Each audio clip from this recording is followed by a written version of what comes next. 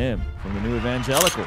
Thank you so much. One of the most infamous people in the space. Put another way, right? A lot of churches, I hear this all the time from pastors, they blame everyone but themselves for what's happening in America. Most of those churches that I know of are not affirming. They are pretty much fundamentalism in disguise. I would say since the AIDS crisis, evangelical Christians have been the cruelest people towards the community. I think people are just tired of being like dismissed as fill in the blank phobia. I'm pointing you to Romans 1 and you're going, I don't really know. I don't understand that though, because like we have, we know that people who are affirmed in their sexuality can live healthy, human flourishing, content lives with a partner of the same sex long term. Someone should have the right to live however they want, whatever they do in the privacy of their own home, versus saying that person has to be affirmed in every aspect of that, or you're a homophobe. Besides it sounding as shocking as it sounds, there really isn't a good logical argument to make to defend that though. You don't like that? That makes you uncomfortable? Of course it does. Okay. I mean, this is the abolition move. This is welcome to Christian nationalism, bro. So what? Ruslan.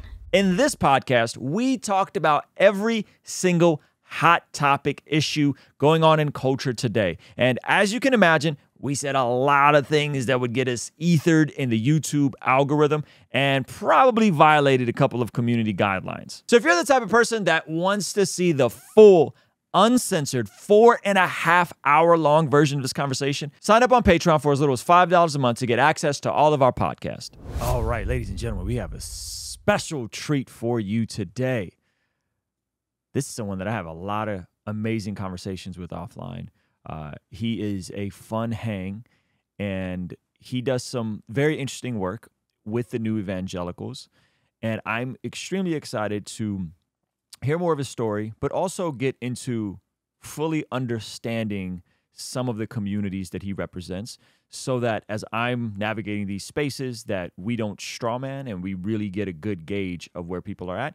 And I'm sure there'll be some fun disagreements in this conversation. But ladies and gentlemen, we have Tim from the New Evangelicals. Oh, thank you so much. One of the most infamous people in the space. Infamous. Infamous in the space of what would we call it? Christendom online? Yeah, sure. If you will. And yeah, man, it's been fun hanging out with you. We went to dinner last night, which was great. Yeah. I've been following your content for years. Probably 2020 is when I first stumbled across your stuff. We started in December 2020, so you're probably pretty close to the beginning. Very early, yeah, very early.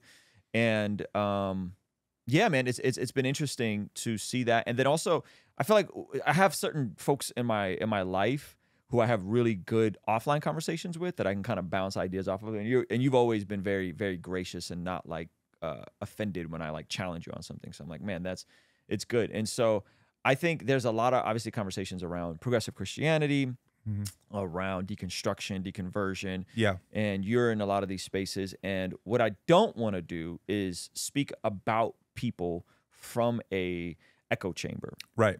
And so I think it's much better to speak with people, speak to people, regardless on where they're at. We were joking yesterday how we had, I had Joe Webbin on last month, and you found that astonishing. And I'm like, my jaw dropped. Well, holy moly, bro. Now we have you on, so we go from Joe Webbin, who's Christian nationalist vibes, to Tim from the New Evangelicals, who's I don't know how you would even classify yourself. Anti-Christian nationalist. Anti-Christian. He's the response to the Christian nationalist. Okay, so before we get into some of that stuff, for folks who don't know you, I don't know a whole lot about like your personal story. Like I know you were, homeschool. I know you grew up Christian. Yep. And I know you run the New Evangelicals. I know you're married. You got 2 beautiful kids, beautiful wife. That's about as much as I know about you. So for folks who don't know anything about you, give us a little bit of your background and kind of like how you got into this space. Yeah, I'll give you some of the cliff notes and we can unpack whatever you want as we go through it. But yeah, I mean, I grew up in the evangelical Christian tradition. That is all I've ever known. Okay. I was homeschooled for 9 years. I grew up in a very like John MacArthur theology, that kind of world. So Calvinist? Yeah, definitely Calvinist. Inerrancy. The high Bible. View of Scripture. Yeah, I would say almost like it wasn't said this explicitly, but the impression was, hey, God just beamed down this book that we call the Bible, so just read it and you'll be okay. It's God's word to us in that kind of context. In a very hyper literal sense. Definitely hyper literal. You know, 6-day creation, you know, evolution's definitely garbage, that kind of thing. Okay. So I grew up that way. My parents got saved later on in life. They kind of went from one extreme to the other. So I get that, you know. What extreme did they go from? Well, my dad was more, you know, in like the rock and roll lifestyle for a while. And, you know, there was stuff like that. My mom grew up, I think, more Catholic. Okay. And she got saved and they met at a church, and that's how they got together. So I grew up in, honestly, my parents were, still are amazing people, a very loving household. You know, a lot of people I talk to do not have the same experience, but my childhood was overwhelmingly happy. And I was serving in church in some capacity since the beginning. I mean, I was literally 8 years old in a suit and tie in my little non-denominational Baptist church, handing out bulletins to people. And that's all I knew. Wow. So I have always been someone since the beginning who was always committed to being a Christian as long as I can remember. I started playing drums in the church at age 11. Okay. The church was hymns only, and we got a new pastor who was, you know, a little more of a hippie. Cool. Yeah. And what region of the country is this? Oh, yeah, New Jersey. New Jersey-ish area? Yeah, And you've lived kind of in that same proximity whole life? Yeah. In the same area? Yeah. Okay. And then you are serving at 8? I was, handing out bulletins at 8 years old in the church. How big was the church? Oh, I mean, it had to be a couple hundred people. It was so not a mega huge. church. No. But not like strip mall. 250, 300 people maybe. Okay. Yeah. Pretty good sized church. Yeah, it was a decent sized church. I mean, that's my best recollection, you know, that long Sure. ago. But it felt like there were a lot of people there. Okay. So I started playing drums in the church, and my dad, who again was a rock and roller, was like, "Ooh, we can bring some modern praise choruses in now." So songs like, you know, the good old faithful shout to the Lords and stuff. And my dad thought, well, if we want to get drums on the stage, how do we do it without like offending people? Oh, my 11-year-old son. We'll just throw him on stage. It'd be cute. It'd be cute. And my first ever drum set, it had the word, I'm not kidding, radical on the bass drum. Yeah. So my dad's like, well, we're going to duct tape that so we don't offend anyone. Wow. So, you know, I just started playing drums. And again, just as I grew up and got older, youth group, all this stuff. Yeah. I did all this stuff. I never rebelled. I was not, my story is not one of like, I fell away and came back to the faith. Sure. I was always a Christian. Yeah. I believe believed this it. 90s or late 80s? I'm 34, so like late 90s, you know, okay. ish. Okay. 2000s, and I was totally swept up in the evangelical Christian subculture. Okay. I discovered heavier music that was Christian, you know, bands like Blindside, Under Oath, bands I still like today. POD was maybe the most mainstream version of that. All playing drums, and that was kind of my teenage years. I got involved with the parachurch ministry called Child Evangelism Fellowship. They're the biggest boys and girls missions organization in the world. They do these things in New Jersey, or really nationwide, called 5-day clubs. And as a teenager, you would raise your own support like a missionary. Okay. You would go to this training school thing in your local state, and you would teach these almost like vacation Bible school type things that were an hour-long program in someone's backyard. I did that from age 14 to almost 20. Okay. So again, all in, committed to the way of Jesus, wanted to own my faith and take it seriously. And then long story short, when I was 18, this is where I really started to rethink some things, but not in the deconstruction way. Okay. I took a long-term mission trip overseas. I was in Europe for 3 months. Wow. I was in Belgium, Finland, and Germany for a month in each country. Okay. And I was also part of this really unique like young adults group that wasn't part of a church. It was our own thing. And we went to, I'm in Finland, and my buddy who's doing this trip with me is like, hey man, heads up. We're going to a church in Brussels, and they meet in bars around the city of Brussels. I'm like, bro. Edgy. Whoa, alcohol, dude. Like, this is no church of mine. Like, you know, this seems really weird, and like, that sounds worldly. 'Cause, again, I was committed. I wanted to be all in for Jesus. I wanted the true gospel. I wanted to know what was true about the Bible and the faith. So my options at 18 were, well, you can buy your own plane ticket back home, or you're going to Brussels. So we did. And this church, they met in like cell groups every week, and then once a quarter would come together for like an all church gathering. Okay. And at that time, the person we were staying with gave me a book that really changed my perspective on church called Pagan Christianity by a guy named Frank Viola. Yeah, he's a big church. Yeah, he's a big church, house church guy. Read the book, and I'm okay. Now I'm 18. I'm at the peak, you know, moment of like I'm forming my own identity. I'm reading Shane Claiborne's book for the first time, Irresistible Revolution, at 18 in Germany. I'm like, okay, this is a different way of thinking about things. Now I read this book, Pagan Christianity, which essentially says, hey, did you know that all of our modern church, you know, things come from pagan culture, not from the Bible? And I'm like, oh my goodness, this whole thing is like so messed up. And now I'm part of this church that's like rethinking how to do church. So that really radicalized me because I was like, whoa, like what is church? And that really started me thinking about, well, what is the Bible? What is the gospel? I wanted to do church the right way. That was my big emphasis then. You know, I don't want mega corporate structures. I want community. I want organic. I want the true, you know, gathering of believers like the Acts church. So even at 18, 19, that became like a huge identity for me. That led me through my 20s with these people, this small group that we were frankly able to talk about this stuff and then just put it into practice because we ran the whole thing. So it was a very impactful time in my life. Like home church vibes. You can call it that. We were very clear that we were not a church. We were, frankly, we were just a young adult small group is what it really was. But we were not over any, there was no church over us. So all my friends went to different churches on Sunday morning. We would meet on Sunday night. We said, hey, we're all young. We have a lot of time. Let's live like the Acts church. Let's just hang out all the time. And we did. Like for 5 years, I saw these people multiple times a week, whether it was movies or a Bible study at Starbucks. Like I lived this stuff, reading all I could, thinking about how do we change the church from event-centered to community-centered. So this has been part of my journey really my whole life, all rooted in trying to be more faithful to Jesus and trying to love my neighbor as myself. That's cool. Yeah, I think I remember the pagan Christianity movement, and I was like, man, this is so interesting because we were probably what you would call emerging church, right? Because there's always that like distinction, and then there's all that big rift within the emerging kind of became the Reformed and Restless, right? And then emergent kind of became progressive Christianity, like Brian McLaren, folks like that. Yeah. And so I remember the pagan Christianity thing, and this push. My thought with that was, there's so many things from our culture that are hybrids of both paganism and Christian tradition. Right. So this idea that like, oh, you know, it's funny because the folks who point to that usually will slide into what you're describing, which is like, let's do home church, which I'm like, cool. Home church is cool. Right. Or they'll slide into like Hebrew Israel roots, like, you know, like, Christianity is bad, and we got to go back to the original, and so you'll get a lot of Hebrew Israelites and those types of folks, and they become literal Sabbath keepers.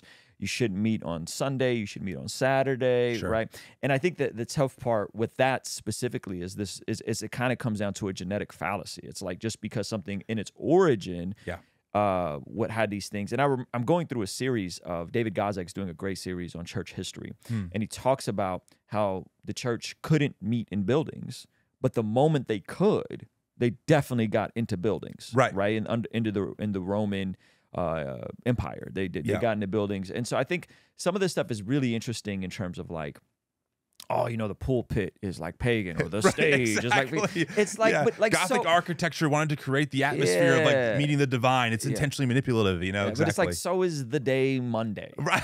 So are wedding rings, right. Like all of it has bizarre pagan roots, you know. And so then people will then go down to the.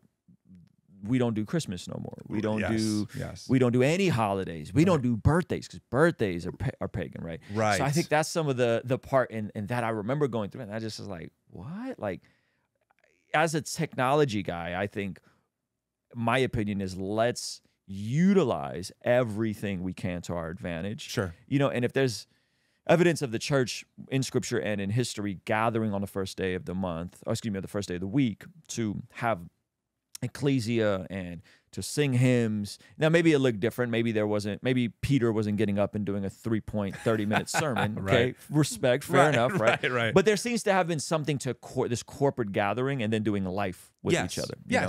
Yes, I totally agree with you on that, and I think about it in a more nuanced way now for sure. At 19, I'm listening simultaneously to Paul Washer's sermons, which is, you know, his oh, dude, I'm telling you, bro. Like you're an enigma, bro. I looking back, I realized how weird it was because here's what I'm reading at the same time. I'm reading Rob Bell, Love Wins. Okay. I'm listening to Paul Washer sermons. Okay. I'm reading Shane Claiborne. Okay. And I'm reading Frank Viola. Okay. And it's all, and at the time, I don't see a contradiction between any of it. Yeah. I'm like, okay, yeah, Paul Washer's like, do you know if you're really saved? Like, do you really trust Jesus? Yeah. Great. Shane's like, hey, if we trust Jesus, we should be thinking about social issues. That makes sense. Rob Bell's like, hey, if God is so loving, does God get what God always wants? oh, that's provocative. And then Frank Viola is like, hey, let's go back to the Bible. Let's just do church without any of this pagan nonsense. So for me, there wasn't a contradiction of like, oh, these things are at odds with each other. So that was what I was steeped in, and it shifted a lot of my perspectives. Got you. I'm not sure. I mean, I can get to like when things started to really shift for me. That led me to, I guess, a more progressive space. Yeah. But it's up to you. I was curious. Like, so how do you go from this kind of, you have this very wide palette for consumption. You just mentioned 4 very different polar opposite exchanges. And I wasn't there, but I think the most I was there, I would listen. This people are gonna think they're gonna tear this up. But I remember listening to Paul Washer and being so sad and depressed. And then like having to throw on like some Joel Osteen to counter it. I'm gonna tear you up for that one. What? Yeah. And so because he's Joel's so encourage. Like he's just such a sweet guy. Yeah. And every day's a Friday. Every day's a Friday. Thanks, Joel. He's so sweet. But I do remember having, even now, like I love Dr. Tony Evans. I listen to like a lot of Dr. Tony Evans. And then I listen to some Francis Chan, and I feel like I have a fairly wide palette, but you had a very wide palette in terms of some of this stuff, right? Yeah. So how do you go from that to kind of where you are now, which is you in your theology? What I appreciate about you is that, and you had a really good debate with Honest Youth Pastor. Oh, yeah. And you guys talked about you still kind of holding to the core essentials of the faith, the bodily resurrection of Jesus. Yeah. The scriptures inspired, though you probably disagree on what you mean by inerrant and inspired, right? Yeah. Probably some discretion there. Right. You hold to some of these essentials, but then other things, you're LGBTQ affirming. Yep. You tend to have more of a center-left approach to social issues. I think that is fair to say. Yeah. What are some other like things that like kind of don't all of a sudden in evangelical circles you're considered anathema to some people? I guess more of my politics would line up with a more like left, moderate left approach. When it comes to things like affordable healthcare. Like, why can't we get affordable healthcare in this country? I mean, we're the world's richest country. It makes no sense. So, most of those takes are political, but there definitely are some theological takes that I think would throw me outside of like what many current evangelical Americans would say is not orthodox. And that's really because, in my opinion, that term is always being redefined by whoever essentially claims to be the gatekeepers of said faith. Okay. So what would be some things that you would say today you hold that are outside the lines of what evangelicals will call orthodox? Well, it's tough because outside of the political stuff. We can get into that stuff later. And that's totally fair. What's tough, and I don't mean to be coy, is that the term evangelical is so slippery. Sure. So maybe the people I have in my head who would tell me I'm not really a Christian are the people that you have in your head, and you'd be like, oh no, I agree with you. Like their take is terrible. But like, for example, Honest Youth Pastor, right? Someone I engaged with. We've had many great conversations. I honestly, he doesn't dehumanize. I respect that about him. But he would say that even though I hold to really pretty typical like creedal beliefs, the Trinity, physical resurrection, etc., because I'm queer affirming, I'm not really a true Christian. So for people like that, just because I would say, hey, I've changed my mind on queer inclusivity, I'm somehow automatically outside the faith, which really means they've created another orthodoxy because, hate to say it, in the creeds, sexuality is not a thing. Neither is eternal conscious torment, right? Eternal hell is not a creedal belief. But if I say, hey, I'm really torn between maybe annihilationism or maybe even universal reconciliation, suddenly for those people, again, go back to Rob Bell, right? Rob Bell just asks the question, does God get what God always wants? Maybe someone can be reconciled after they die back to Christ. John Piper goes, farewell, Rob Bell, right? So like, all because Rob has a different take on hell, which many of us now know, historically has been widely debated in the Christian tradition. Many Christians are universalists. Many believe in annihilationism. So I think a lot of that now for me is just like, wait, I think, summing it up, I was taught that, hey, here's the Christian tradition. It's all we're giving you. There's nothing outside of this sliver of the pie. And I think the more I've read, the more I've listened, the more I'm like, ooh, this Christian tradition is way bigger than this little slice of white evangelical American Christianity. And there's room for, I'm not saying that people who are in those spaces aren't Christian. I'm just saying, why is your box so small? Like, hey, the Eastern Orthodox Church exists whether you realize it or not. They are a Christian church. We split from them. They have radically different beliefs about a lot of things. They even have their own Bible, right? But they're Christian. So for me, it's more about like, why am I being kicked out for things that are not really a big deal. And what I don't want to do, and my audience will hate me for it, is I don't like to pontificate about who is and isn't saved. Same. Like I don't think that's helpful. I do hold to, like, I believe that if God started a work in you, generally speaking, you will land in a place that's most aligned with God's kind of design for things, right? But I don't like to go, well, this person, right now the Trinity is super hot, and there's some folks who they believe Jesus is God, but they don't believe Jesus is God eternal, right? And so there's this like need of like, you need to say that that's damnable heresy if you don't believe Jesus is God eternal, right? He's from the Father in eternity. It's real weird, like when you get into it, right? Yeah. And they'll point to different church history, but anyway, I think Jesus is fairly eternal. Like if you read Revelation, there's multiple times Jesus says, "I am the beginning and the end. I'm the Alpha and Omega." I think this is 4 times in Revelation. If he's saying he's the beginning, I don't know how something who is the beginning can have a beginning, right? So for that reason, I think it's fair to say Jesus is eternal, co-eternal God, right? Sure. But I hear you, and so like anyway, there's this need to like, we want our pound of flesh. And or Catholics, like I'm gonna have a lot of Catholic friends, right? Lila Rose, who I'm gonna be on her podcast Friday. Trent Horn, I like Pints with Aquinas, though I've never done anything with him. So I got a lot of Catholic friends, but there's this like need of like, you need to condemn them to hell because they're not saved. I'm like, wait a minute, like let's slow down, right? So what I don't want to do is get into whether or not I think you're saved, right? Or whether I think you're a Christian. I just don't think that's a helpful conversation. Right. Nor does what I think really matter in the conversation. Now, right. What I do think is interesting, though, so you brought up the Eastern Orthodox Church. Yeah. I grew up Armenian Apostolic, which is from the Oriental arm of the church, right? Okay. So the first schism, I believe, was the Assyrian Church of the East, and then or the West. Anyway, the Assyrian Church split first. Then around the year 460 is when you had the first schism, which was the Oriental arm of the church. That's the Coptics, the Ethiopians, the Armenians, the other Assyrian churches. And they split based on which was probably a language barrier. Was Jesus of two natures or from two natures? It's some like minor word. I don't remember right now. So church history buffs will probably hate me for it. Right. With two natures, of two natures, from two. Some minor like distinction. So they split, and so that's where. So I come in that. I grew up in that stream. Got it. And then obviously the big schism, the great schism of 1050, Eastern Orthodox splits from that, right? And then you have the Protestant Reformation, 1500. Yep. And then it seems like the Catholic Church after the fact started with papal infallibility, like 1700s.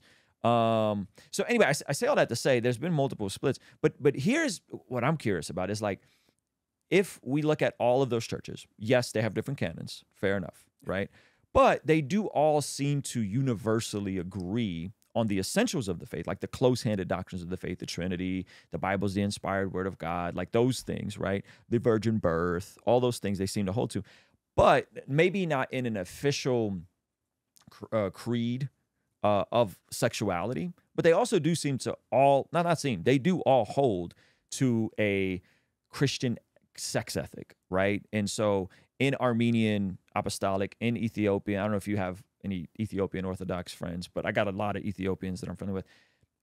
It's unanimous. Like there's no room for affirming theology in that arm. There's no room for you travel internationally. You go to Israel. You go to these other parts. Right? There's not a lot of room for the LGBTQ affirming stuff. Right? And so I think sometimes this gets backdoored as like this is exclusively a white evangelical issue, and I go, no, it's not.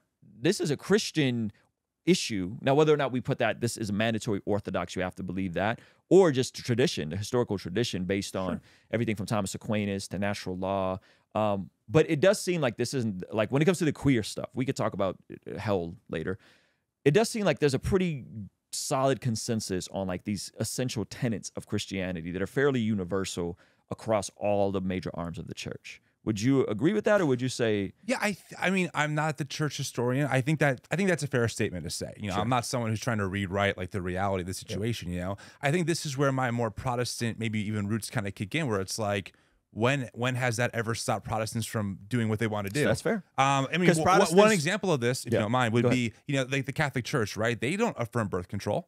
Most Protestants, in fact, the church historically, up until the 20th century, early 1900s, even Protestants condemn birth control. Martin Luther said a man who, spills his seed, so to speak, it's worse than committing incest. That's what he says in one of his writings. That's crazy. Most Protestants, Martin Luther was on one though. He has some weird things about the Jays. For sure. But I love Martin Luther. But that's my point, though. Is like for sure. We're always renegotiating our relationship to the faith. Yep. And regardless of what people want to admit, the reality is that culture, historical context, does like we just talked about with the pagan Christianity stuff. Culture does affect how we see the world, right?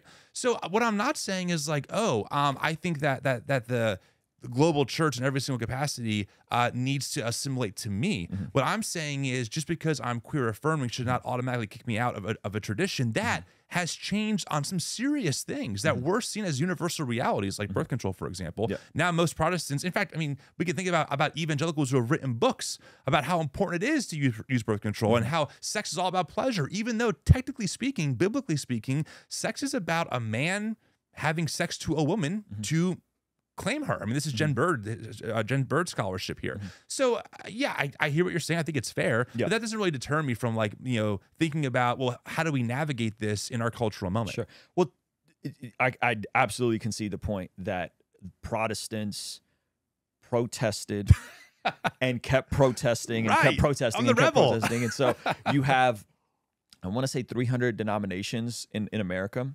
40,000 something like that worldwide. Yeah, it's a lot. Sometimes people conflate those numbers, but 300 in America. So yeah, I can see that point. I'll say two things. One, I think it's pre-Protestant. I think the view of sex ethic is pre-Protestant. Now we do have some differences, but I would say those are categorically different. Like I would say, me and my Catholic friends talking about sex, and Trent Horn going, anytime you lay down with your wife, you got to be willing and ready to have a baby. Right? Like I'll go, me and him had the conversation on that, by the way. That's a Catholic position, right? Like every time. Well, and it was Protestant. And it was Protestant. But I would say so that view, right, I think is categorically different than saying a man and a man can be in a covenantal relationship in the same way that a man and a woman could be in a covenantal relationship. I think that's a categorical error. Well, so I think this is the important distinction here. There's almost two sides to this discussion, right? Okay. There is how does the church look at those kinds of relationships, right? Based on whatever tradition they're part of. And then how does a society treat those people? Sure. Right. And so right now in our cultural moment in 2023, the take from many conservative evangelical Christians who do hold a lot of political power is that, hey, those people should not have the legal right to be in a relationship that we can call a marriage in America. Okay. These people should not have the right to exist the same way that heterosexual couples have. So that's one side of the argument, to which I say, I don't care about what you want to call it. Those people have a right to exist in a pluralistic society that is not a Christian nation. And I'm not even concerned about Christian influence. When we say Christian influence? I would say maybe Christian influence to a degree. And I would agree. And I would agree with pluralistic. Yeah, our Constitution does not mention Jesus or God anywhere on purpose. And now I'm quoting Andrew Seidel's work. You want to, you're Doug Wilson and you want to add an amendment and throw in Jesus is Lord as which amendment would that be? How many I don't want to get triggered here, bro. We're having a great conversation. You got to throw Doug Wilson in the mix. But so there's that conversation, right? Then there is the church conversation, right? And at this point, all people like myself and others are advocating for is, hey, can we just start by just acknowledging that maybe we can see these issues differently? Because the reality is, when it comes to sex and marriage, the church has had different motives for why marriages have existed. Marriages used to be about plots of land, used to be about dowries, used to be political alliances. Now we see them more as romance and love-based, which is, by the way, a foreign concept to the Bible. I hate to break it to anyone listening out there, but Adam and Eve did not walk down an aisle in a white dress and Eve say, I just am so in love with you. I mean, we read that into the text. You don't think Song of Solomon is a romance book? Please don't tell me. It's a lust book, bro. I mean, they are in lust. They're getting it on. No, I'm just saying. They're getting it on. Thank you for not saying that's not about Jesus in the church. No, come on, man. Because I can't. I'm not that out there. But my point is that, like, and again, I would just cite like the scholarship work of Jen Bird on this. She wrote a whole book on looking into what is marriage in the Bible. Sure. So I'm just making the point. I'm not trying to change anyone's mind. I'm just saying, even how we look at marriage between two people of a different sex, so to speak, has shifted over church history. Yeah. Now, I can see the point that folks will say, well, it's always in between two people of the opposite sex. Sure. Yeah. But at some point, any new belief is new. Yeah. Yeah. Well, I would say obviously it's shifted. Obviously culture has shifted, but I would also say that marriage foundationally has been about a couple of essential things. It's been about companionship to some degree. It's been about family and reproduction to some degree, and it's been about building a unit of a home, right? Whether it was working on the farm, whether it was passing property down, whatever. Like, there's always been multiple components. So I don't think it's like that marriage has changed. I think it's always been all of those things. Obviously there was times where society was way more patriarchal, right? Yeah. And there was times like that. But I think generally speaking, like, there's always been a pleasure component to it. There's always been a family component to it. Pleasure for who, dude? I mean, Sheila Gregor, she did the largest women's study in the U.S. Evangelical study. You know, the orgasm gap is still huge between men and women. So, well, I'm just making. I'm making the point. To be fair, the orgasm gap is huge in hookup culture, and that is very common on TikTok with women saying, "We don't even know why we hook up with random dudes because we never finish." Hey, for the record, I don't know where that. I'm just saying. I mean this not in a negative way, but I'm not sure hookup culture enters in the conversation. But I agree. I mean, I have problems with hookup culture myself. Good. I'm not. I don't know how sexually liberated. Well, I mean, I'm definitely. Listen, I think consent's a big deal, and I think there's layers to that. But my whole point, just to get back to this last maybe. But you do know that evangelical Christians tend to be the most sexually satisfied in marriage. I'm aware of the studies you're citing. There's a lot of questions I would have, but I want to be clear. I don't want to present myself as some kind of expert at something that I'm really not. So I don't want to, bullshit people, frankly, and pretend that I'm talking about something that I just haven't read much up on. But I'm aware of the studies you're talking about. Okay. Yeah, I mean, just to maybe close this part of the conversation, and maybe it'd be good to explain how I even got to this position in general, because I did shift so much over the past couple of years. But ultimately, all I'm trying to say is that I think that, at least I'll talk personally, in the world I grew up in the church, I was presented that the Bible has always been clear that marriage is between one man and one woman for life. And it turns out 4 chapters into Genesis, that ethic is blown out of the water when Lamech takes 2 wives, or when Jacob marries 2 sisters and then sleeps with one of their slaves to, give us the future nation of Israel. So my only point is saying that I'm not saying people can't think about this stuff, but when you start thinking about maybe the rhetoric that people like me were given, you need to go a little bit deeper than just taking someone else's statement of the Bible is clear on these things, when in reality, it's not. And then we have to negotiate how we interpret those texts. I mean, we just have to. So that's kind of where I land on this. Jesus was clear on these things? I don't think so. You don't think so? I mean, for this reason, a man would leave his mother and father. Yeah, he's talking about divorce. He's talking about divorce. But so he's doing a couple of things. He's talking about divorce and combating their hardened hearts for wanting to flippantly get divorced, right? Which Moses permitted them to do. Sure. Right? Yeah. And then he's also affirming that this is between one man and one woman. Right, he doesn't co-sign polygamy, and so I would categorize. Right, but because he's being asked a specific question about divorce. Why would he bring that up when the question was about already a man and a woman? But later on in the same chapter, he talks about eunuchs, right? And he says those are the real people that people can't accept that teaching. And even early church fathers, they had to say to people, stop castrating yourselves. You can't do that anymore. They actually had to stop people taking those verses literally. So again, like, my whole point, the only thing I'm trying to say is that we all negotiate based on how we see the Bible. We highlight some texts as like, oh, this is definitely talking about this. We'll downplay others. But depending on the cultural moment and historical tradition we're a part of, that might shift. Genesis 4, I think it is, when Onan spills his seed. That is Martin Luther's almost proof text for why, birth control. Exactly. Now, we would look at that and say, well, there's context. We don't see it that way. But that's my entire point. But you don't think there's a difference between descriptive passages that are talking about polygamy or descriptive passages that are sharing about atrocities happening and prescriptive language that the scriptures are using in terms of what is the ideal? Depending on what tradition you're asked, you're going to get different answers on what verses are those things. There are Christian nationalists right now, like Joel or Doug Wilson, who would cite verses in Levitical law that are suddenly descriptive, prescriptive, while other folks would say, no, that's a terrible take. So that's what I'm trying to say is, like, I hear what you're saying. I don't even disagree. I have verses that I take as prescriptive versus descriptive, but we need to stop pretending that there's some unified objective truth of which ones are and which ones aren't. The Bible doesn't tell you that. We assume the 10 Commandments are still relevant to today. We ignore the laws about, maybe eating shellfish. Even the idea of the ceremonial laws, the moral law, those categories come after those texts were written. They don't say in the text, this is only ceremonial. So my whole point is just trying to say that humanity negotiates the relationship to the Bible, right?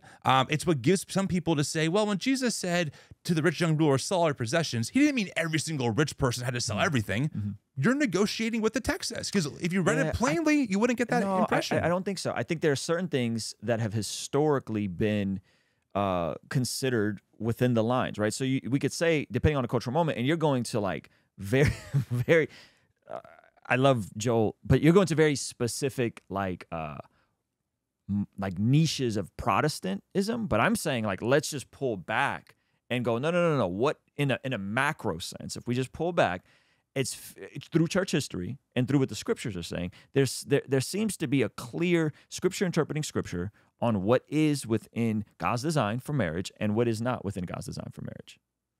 Why is that why is that unreasonable? Because it hasn't been consistent. In which way? Like the reason for marriage. Give me a time where the Ethiopian church was like, yay, polygamy. No. I'm not saying that. What I'm saying is... But I'm saying historically, all the arms of the church have been about a one-man, one-woman marriage. Yes, I already conceded that point. Okay, I said earlier, I totally agree, right? But the reasons why a marriage is a marriage has changed. That's my whole point. That's fine. Consent, right, was not a big thing back in the day. It's not a big thing in the Bible. There is no sense of like, oh yes, like I want to get married to you. Usually the man, the actual word is they take, and it's not wife. The word is woman. There's no wife-husband category. It's the same word for husband and woman. Arranged marriages back then, though. Right. Exactly. But I'm not saying we don't now, right? Well, I don't think that those are always bad. Like arranged marriage, like here. Let me throw you something. Yeah, I feel interesting. There's two families in the same church. Kids have known each other since they were kids. Sure. 15, 16, they start dating. Yeah. The parents are involved. 18, 19, they get married. Yeah. Fast forward decades later, they have a beautiful family. Sure. The parents, I mean, they didn't sit down and present a couple of bottles of liquor. Right. You know what I mean? Yes. And a baby goat. And a baby goat, right? Right. But that's, for all intents and purposes, an arranged marriage. Okay. And those marriages do work. Let's agree on the right definition of these terms. Yeah, because you're right. I mean, I have friends in India, right? Arranged marriages are still a thing, and many of them, as far as I know, are very successful. Yep. But I have, and I don't want to overgeneralize my understanding, but I do note in particular one couple, who their parents set them up. Ultimately, they had the final say, but they were strongly encouraged by the family that, hey, this could be a good fit for you. They have a great marriage. They're now pregnant with baby number 2, etc. I think that other ways of pairing people up are a thing. When I hear arranged marriage, I think of like, here, you have no choice because me and the father agree that we want this thing, so you two have to get married. There's no sense of maybe agency or autonomy involved, you know? There's a spectrum there. I mean, listen, when I was dating girls, I trusted my mom's opinion a lot, right? If she told me, I don't know, Timmy, I don't know about this one. Maybe I didn't see it then, but now I'm like, man, she was right, right? But that's different than like, hey, Tim, you're going to marry this person because the family has decided. Sure. I think this is hard because in our American paradigm, romance is probably the highest on the totem pole of like what is valued in a relationship, where I think if you go outside of America and you look at other parts of the world, compatibility is way higher than, romance. And so I think it's even hard to process like the idea of agency when in reality, a lot of these situations are being orchestrated by parents. Why? Because perhaps, if I'm being charitable, I don't know all the cultures, but perhaps because they're looking at other values than like, are you in love? Yes. Right? Yes. Which is like, I don't even know how modern of a concept that is or isn't in terms of being in love, right? Well, and this is why I do try and be careful in even our own content, because even though I'm technically, I guess, more progressive on some of these issues, you can also end up being kind of colonizing to other cultures, right? You can kind of disparage them like, oh, you just don't get it because you're not as enlightened as me, the Western white man who has this more progressive view. So I try and be careful not to like get into places that I am not a part of, which is why a lot of our work is really focused on the evangelical church and really addressing queer inclusivity within that context. I would feel awkward and weird if I did a video condemning the Ethiopian church for such a take when that's not my background, right? So I mean, I guess does that make sense? No, it totally makes sense. Me? I guess this is the issue for someone like me, right? Is that it seems like there's been these institutions that society and our species has been built on for thousands of years. And all of a sudden they're up for grabs and taking apart and re-examining. And I'm not talking about like, do queer people exist? That's not what I'm saying. I'm saying like the very fabrics of what's made societies flourish, the very fabrics of what's made families function, the very fabrics of these things are all of a sudden up for grabs and reinterpretation. And I'm saying the way it's framed, not by you always, but a lot of times it's just like, these are white evangelical, white supremacy, patriarchy issues. When if we pull back and go global, like, I mean, how affirming do you think Ethiopia is towards gay people? Yeah. Like, how affirming do you think Muslims are to gay people? How affirming do you think gay people are in China? Like, these aren't patriarchal white issues. Well, this is just how society is. I mean, I would say the Christian nations tend to be the most empathetic towards gay people. Like, if you look at Saudi Arabia and you look at Nigeria, you look at places that are predominantly Muslim, they tend to be a lot harsher and more strict towards this stuff. Are there Christian countries out there that are ruled the same way, like I'm guessing like a Sharia law? In terms of what? Like, I mean, Armenia would probably call themselves a Christian nation. Oh, you know? Okay. I don't know. I really don't know. But they're not stoning gay people. Right, but there are people like R.J. Rushdoony in our society who have advocated for such a law, which is kind of my point about Christian nationalism. Insane, it's right? insane, but anyway, can I just respond to what you said earlier? Sure. So I want to make just a couple of things clear. You know, I think that there is like this perspective, and again, I want to just zoom into what I do talk about. I really try to stay in my own lane just because I want to be honest about that, right? And I don't want to bullshit people. But you know, no one that I'm aware of is mandating that straight people get married to, you know, no one's mandating that people turn gay. It's simply saying, hey, these people exist. Do they have a right to flourish in the nation that we live in? Do they have a right to live and to be entitled to the same legal rights other people do? It's literally, for me, it's just making room. Now, as far as the church goes, again, like, I just go back to the same thing I've said maybe a few times now, where like the church, broadly speaking, we're talking, like you said, about some big topics here, has always been in flux and has always reformed and rethink things. I mean, institutions have always been up for grabs. Martin Luther was hunted by the Catholic Church because of how anti-establishment he was, right? So at some point in history, there's always someone new pushing something in some way that makes an establishment frustrated or upset. That's just the human condition. So that's ultimately, I think, all I'm trying to argue for is like, do Christians like me and do my friends who are gay and who want to serve Jesus and follow the way of Jesus, can they be welcomed in a church, not even your church, just a church, without you, person out there, calling them heretics or not Christian or whatever? Sure. Can we just start with like that baseline of like, hey, people exist in different ways that maybe I understand or even agree with, but they are still made in the imago Dei. They have a right to exist, and they have a right to faith. They have a right to faith. And at the end of the day, it's not my call or your call or anyone's call who ends up in what some people might think is the good place or the bad place, right? And ultimately, what I told myself, besides, I mean, there's, you know, of course, biblical things that I don't think we need to get into for now, but ultimately, I told myself, if I die and get to see God, and God's like, hey, sorry, you were too inclusive of people. You were too loving. You were loving your neighbor in a way that was just over the top, and you just were too graceful. So you're going to go to hell. It just is what it is. Like, I made peace with that. If that's the take, then it is what it is. But I just don't see that being a reality. Yeah, that's a bit spooky. But this is how I would say it. I think there's a difference between saying people exist, people have all kinds of natural proclivities towards different things, right?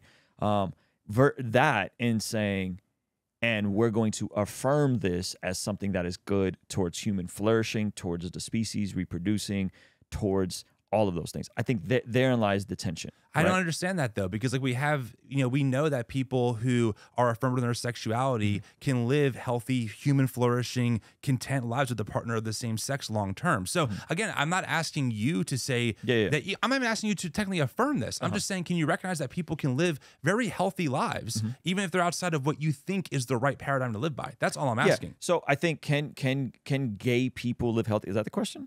Yeah, because I feel like what you're saying is like that lifestyle. I'm not trying to put words in your head. I'm just trying to, understand is like it doesn't lead to these things that would promote human flourishing. And I'm like, many of them lead very healthy lives. So we're approaching this from like a utilitarian standpoint. I'm just approaching from a human standpoint. Okay. Like so from a human standpoint, I think there's a difference between saying we live in a pluralistic society. Someone should have the right to live however they want, whatever they do in the privacy of their own home, versus saying that person has to be affirmed in every aspect of that, or you're a homophobe. That's where I think Christians are pushing back on, right? Like we're pointing to something that all of civilization is held to, the vast majority of the world still holds to, and if you don't affirm, you're a homophobe. In the same way, you're saying if you do affirm, then you're a heretic, right? Like it's like the Spider-Man meme. But the difference is that again, like we live in this country. Do people have the right to exist and to be seen? People, yes. Listen, people and so have what I'm asking you is, let me ask you this. Sure. What law in your life has forced you to affirm queer people? There's no law. I never said there was a law, because that would then be systemic. Well, that's what I'm trying to say is like, But there's definitely laws that people are fighting right now in terms of you got to make the cake or you don't got to make the cake. You got right. That stuff is getting pushed up to the Supreme Court. So there's definitely legal ramifications from a government standpoint. As a civil rights issue, right? Okay, can people discriminate on someone's sexuality if you're a public business? And you are open to the public, do you have a right to discriminate against someone for, and the laws are expanded, right? They say race, gender, religious orientation, I think, and sexuality now. And Christians, in particular conservatives, are like, no to all of these, but yes to this one. And the government and most people in America are like, sorry, no, you should not be able to discriminate based on someone's sexual orientation. By the way, don't forget, the 303 creative case was ruled in the 303's in the plaintiff's way, right? Yeah, because we have a conservative Supreme Court. I would say Christian nationalists, but yes, I mean I understand that. It's a whole different can of worms. But anyway, I don't know how much I'm going to go on to this. But So what I'm saying is, been here for a while. We haven't though. It's only been good. I'll park. It's only been, how long has it been? It's only been 45 minutes. Well, I don't know. You said I don't know. There's so much more to talk about. So this is what I'm getting at. Yeah. There's a couple different things. Okay. One is the national side, right? And the government side, right? And I'm saying, if I'm a Christian designer, if I'm a Christian baker, if I'm a Christian whatever, I shouldn't be held hostage to build whatever you want me to build a lot of times because I don't want to do it. If I don't want to do something, how can you compel and force people into catering towards something that they foundationally like have an issue with? It's not like it's I don't want to serve a black person. Like, no, this is foundationally. But it was 60 years ago. You know that, right? Sure. Okay, so help but me it's understand. Not the same. But whoa. Categorically, you can't do that, Sam. No, I can. Because black people will be like, don't do that to me. No. We're talking about this from a Christian perspective. Okay. American evangelical Christianity, right? From the early days on up until 2001, when Bob Jones University finally released the whole interracial dating thing. Their platform was exactly what you're saying, only insert the word black for queer. The Bible's clear. The races need to stay separate. We should not be compelled. This is why they fought the civil rights movement. Their whole argument was that the government was compelling them to violate their religious conscience. Do you believe that? Let me ask you a question. Let me ask you a question. Yes, the answer is yes. I believe that. Okay, so you believe... But I believe that with this context, that was fundamentalists and not neo-evangelicals. But that was not the thing, dude. It's not the same thing, because neo-evangelicals like Billy Graham were friendly with Martin Luther King, and they talked about their friendship, and there was a whole backstory on that. And they've done op-eds on that stuff.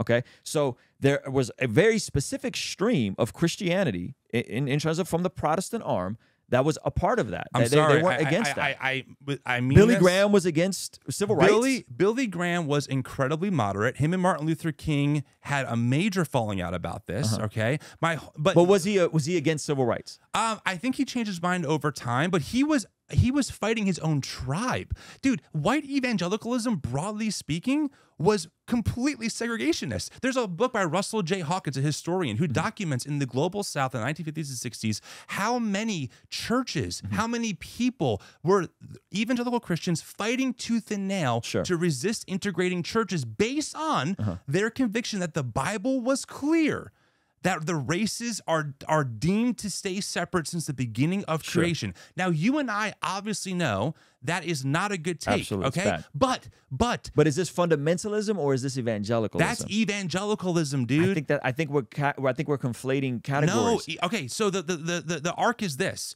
you have this fundamentalist explosion during the evolution debate, the big one, 1940s, okay? 1920s, 1940s. Yeah, fundamentalists are kind of humiliated. They're like, hey, we have to resist and pull back from the world, right? We're fundamentalists. We have the 6-day creation narrative, whatever. Right. Okay, then you have this evangelical movement, right? That kind of starts growing, and then they merge. They merge into one.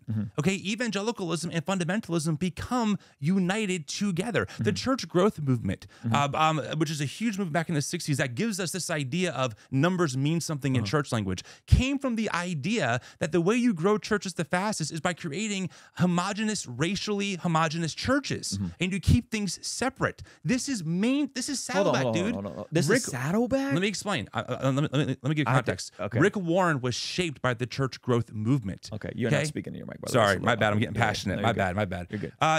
Rick Warren was shaped by the church growth movement. Okay. The church growth movement had major debates with other evangelicals in the global South, and they fought hard over this stuff. So I just don't think that people understand how baked into the cake the idea of segregation and racism was into the evangelical pie. So let me just tell you the stream I come from. Go ahead. Okay? I'm listening.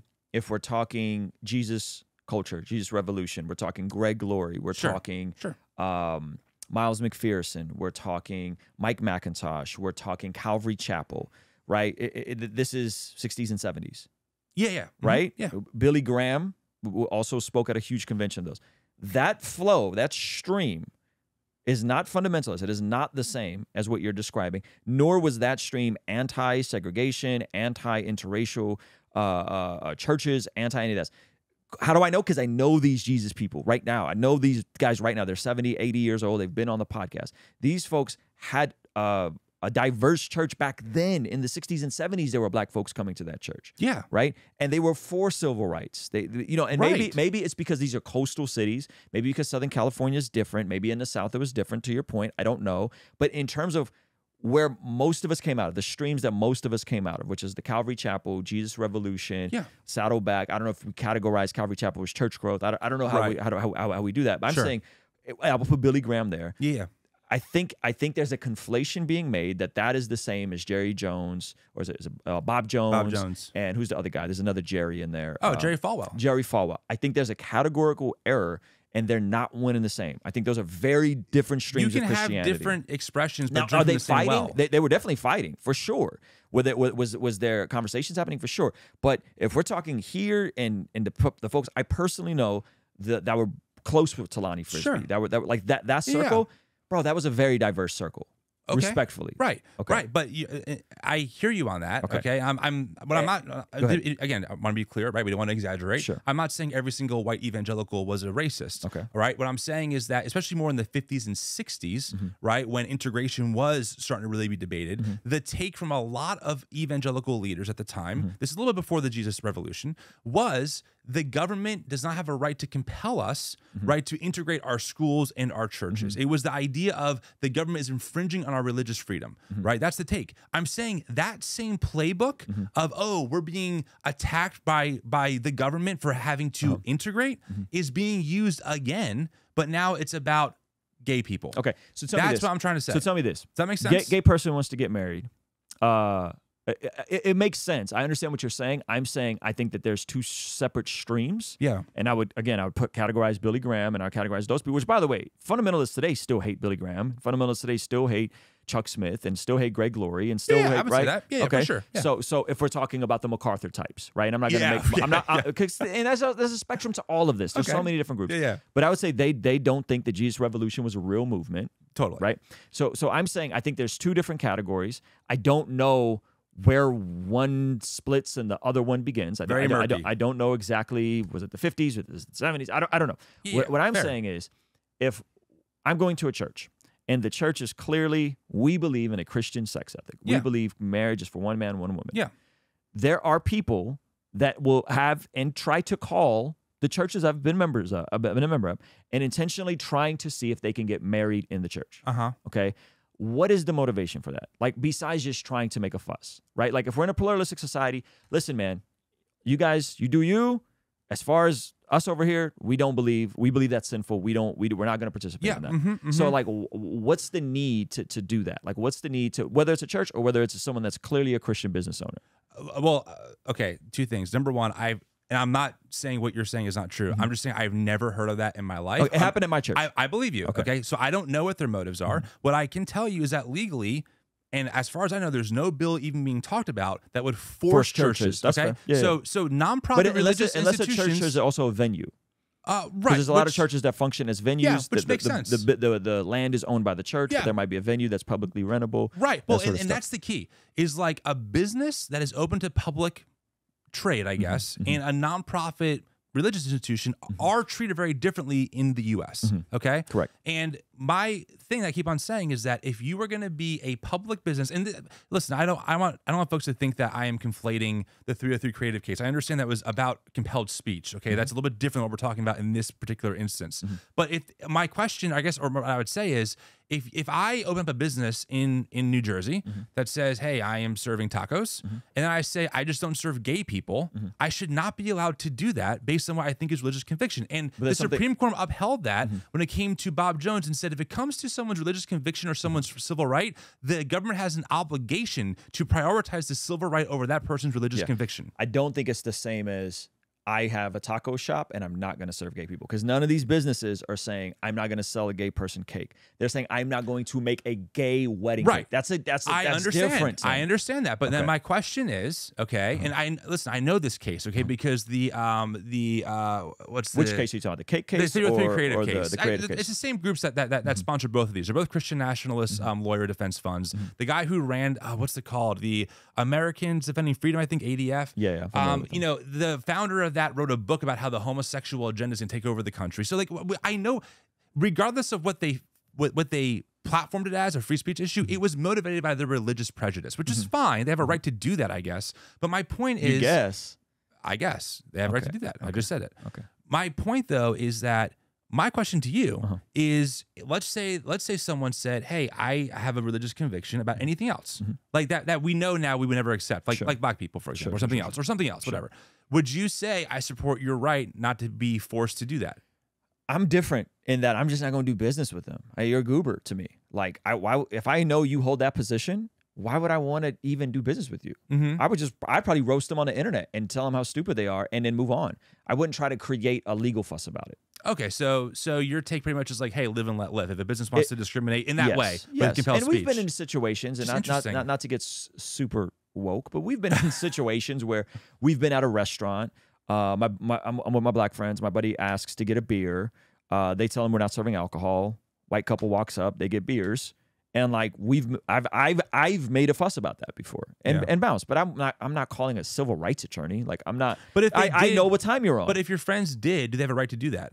If they want to do that, I mean, I would say if they want to do that, but most folks, I think, are reasonable enough to go, yeah, I know what you are, and I'm just not going to do business with you. I'm out. Yeah, but you know? Okay, yeah, I hear you. So I think escalating it to like, now I'm going to sue you, and now I'm going to sue for discrimination. Like, you really wanted that cake made.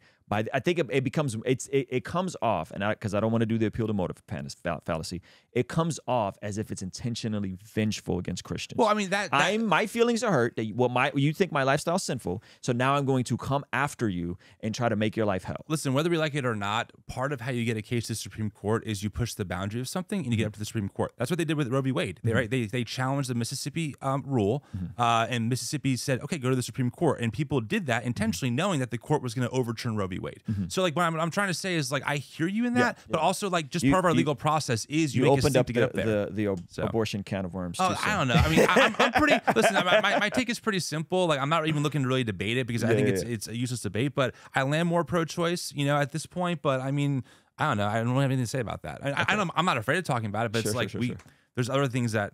Well, it's your podcast. Here's your podcast. Here's my thoughts before we pivot from the. I'm trying to think if there's anything else on the gay thing. I mean, we can come back to the gay thing if you want.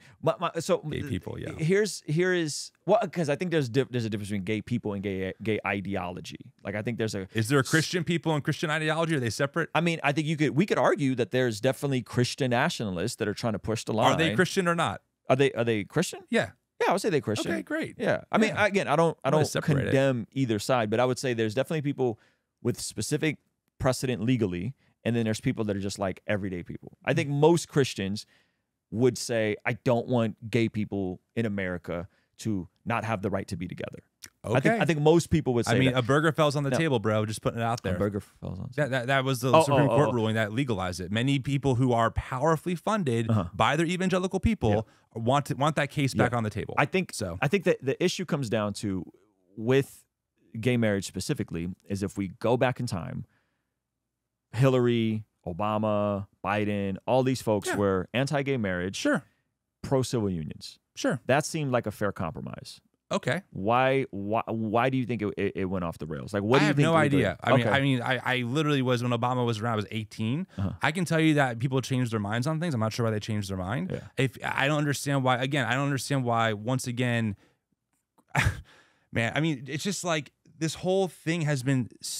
I think we would see this differently, where you would say that there's some gay agenda out there that's been pushing this on people. I would say since the AIDS crisis, evangelical Christians have been the cruelest people towards the queer community, and it's documented. I mean, Jerry Falwell Sr. literally blamed 9/11 on the gays. So I think we would see it differently there. But to me, calling it marriage or not means nothing to me as far as like me caring, because it's not my relationship. I don't care if you want to call it a marriage. Call it a marriage. That's totally fine. You know why? I'm not marrying you. I think the issue becomes is when it's something that's not a marriage then gets to be according to you, change the definition of something that throughout all of civilization, all of time, and all other areas is now. Was Jacob married to Leah and Rachel? Is that a marriage? You talking about polygamy? Yeah, are those marriages? Yeah, I think that's different though. Well, are those real marriages or not? Yes, I think that, but I think those are different marriages, and I don't think God was for polygamy either. I don't think God was. I don't think he polygamy. prophesied to Nathan for David, saying, "I gave you Saul's wives, but that wasn't enough for you." So, right. I mean, but I'm saying there's a difference between something that is in the design of what a marriage is versus something that happens and is allowed to happen. Okay. Right. Anyway, so in terms of in terms of the LGBTQ community, because I want to come back to abortion, but the LGBTQ community, it seems like, from the data I've looked at, and I could pull it up, but you said, what was your statement, that they go on to have healthy lives? I'm saying people can. People can. Any relationship. Okay. People can be in a but I'm sure you're also familiar with the higher rates of HIV, the higher rates of domestic violence in those communities. And this is all CDC. I could pull up the literally, stats for you. honestly, truthfully, because this is not like my field of even interest, I don't know. I don't read it. I have not read any of those studies. I have absolutely no idea. Okay. And I would want to look into them before I discuss them, because just the first time I'm hearing about them. 40 to 1. What? Gay men are more likely to have HIV than straight men. 40 to 1. Okay. So to say that, if we're talking about it from a utilitarian standpoint, and it's like, oh well, they can still flourish. Statistically speaking, there's a lot there as a community in terms of, can some of them have healthy marriages? Sure. Do the vast majority of them, they're statistically more likely to experience a lot more trauma and a lot more heartache, and who are in that community. Like that's just with the data. Now, you could say causation versus correlation, but there's definitely numbers there. You know, I would literally need to look into the study before I say anything. I could pull some up if you want. Well, I listen, I'm happy to do that, but I've never read it. I would want to go into detail, find out the context. And again, though, I guess the question I'm asking is, so like, what's the point of that point? Is it saying, therefore, we should bar them from being in a relationship? Like, what does it matter? Because what it matters is, instead of society, or I wouldn't even say society, instead of specific activists trying to position a same-sex relationship as the same as a heterosexual relationship, the data just doesn't support it. They're not the same. I mean, people who are in that lifestyle are not the same. Well, they're obviously not the same, because one's heterosexual and one's not. I'm saying as towards human flourishing, they're not the same. Okay, but regardless of all that, right? Okay. Even if that, let's just take your premise as true. I don't think you're a disingenuous person. I don't think you're lying to me. Because I got the data right here. I totally believe you. Okay. From the CDC. I didn't make this up. The reason why I'm on this podcast is because you and I are good faith dialoguers. You know? So I don't think that you're giving me like nonsense stuff. Okay. But like I said, this is the first time in my life I've heard that stat. So I just wouldn't want to comment. But that sucks that's like you didn't know that there's like because this issues. is my line of work. Like my line of work is like we're queer affirming. We people in our spaces who are queer and want to follow Jesus. We support them in that journey. It's my work is not like even necessarily activist work or it's just not that's not my lane of what I'm reading all the time. That's fair.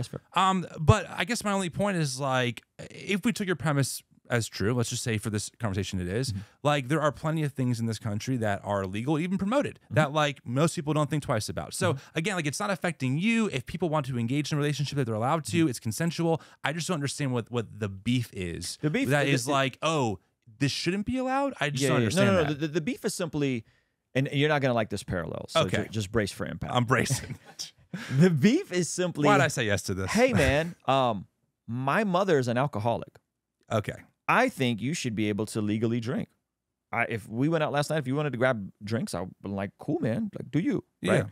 I think the beef becomes something can be legally permissible, right? But in order to me affirm my mother in something that's destructive to her body and destructive to her relationships, right? And again, I'm not saying you can't consume high amounts of alcohol and be a functioning alcoholic. Clearly, there's people like that, right? But I would say, I think it's unfair to then say, okay, well, we got to celebrate this and promote this as healthy. It reminds me a lot of the body positivity movement, healthy at every size. Like we're going to entertain something that's objectively not beneficial to human flourishing, and we're going to lie to people and tell them that they're healthy at every size, and we're going to make them the same as. Okay. That doesn't mean they can't be plus size models. That doesn't mean you can't overeat and be fat. Yeah. I'm cool with all that. Because you are an autonomous human. But when we start promoting things as the same as lying to people and saying you can be healthy at every size, I think that's where I go, stop, slow down. And then it becomes a legislative issue. And now I got to tell my kids this stuff is the same as, or you're going to tell my kids. That's where I think people have an issue, Tim. Yeah, wow. I mean, you just do so much out there. I told you to brace for impact. No, I'm still got the ripple effect. I guess all I'm trying to say to you, and maybe I have nothing else really to add to the conversation because all those topics are just really out of my depth. No one is compelling you to affirm anything. People make a lot of money not affirming those people. Sure. You don't have to go to a gay pride parade. You don't have to do a lot of things. I guess we could argue, I prefer not to because again, I'm not in this world a whole lot, but the educational side of this. But as two adults, I just want to point out that like no one is demanding on a legislative level that you affirm any of it. All I would say if I was in charge is like, you need to just realize that other people might affirm and celebrate this, and people might be in these kinds of relationships, and they're allowed to be, and you can just leave them alone. That's what I would say to that. Do you think that someone that openly states, I think homosexuality is a sin, should the door ever be open for that person or that view to be charged with hate speech? With hate speech. With hate speech. I don't think so. Okay, fair enough. Okay. Yeah, I mean, you're consistent in that. Yeah, no, I mean, because that is some of the. We have a First Amendment. Like, it's pretty broad. Sure, you know, and like people say a lot of things that I think are terrible, right? Okay. But yeah, I don't think it should be like, I don't know. I would say no. On first thought. Do you think that someone who, you know, some of my content, like we're very intentional in not, and we talked about this last night, like not trying to make a bunch of like gay agenda videos, right? Like we're definitely not making that sort of stuff. But if someone as myself is in the public sphere and I say, I think homosexuality is a sin, I think gay people have the right to exist.